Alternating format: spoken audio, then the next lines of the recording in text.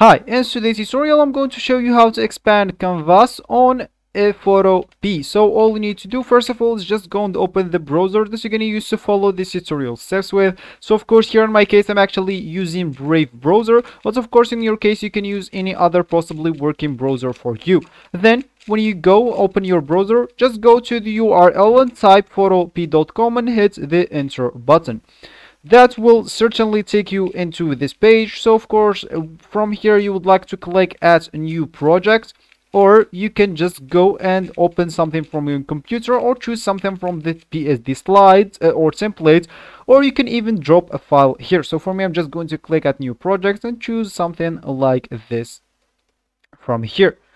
So as you can see from here on the right, we will have the components of this image. We will have, is this real life, question mark, is this fantasy, and of course when you click at something you will be able to move it. So for me, as you can see now, I'm not able to move that. Even if I click here, I'll not be able to move this. I'll be able to move this because I click on it right here. The same will happen for the other. Of course, if you want to undo something you did it, but you want to and make it, just go and hit the Control Z multiple times and you will be here at the beginning. So of course if you want to, as we said, to expand canvas, all you need to do, so let's use that on the background as an example.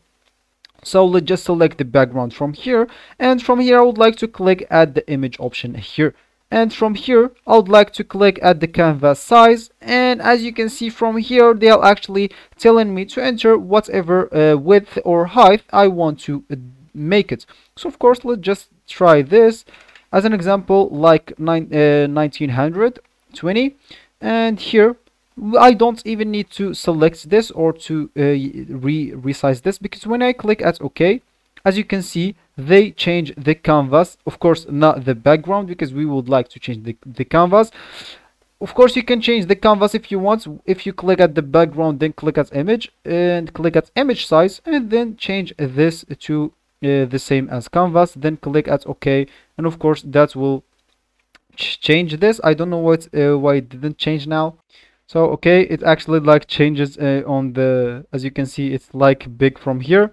So anyway, that will be actually for this tutorial. I hope you like it. Thank you guys for watching, and goodbye.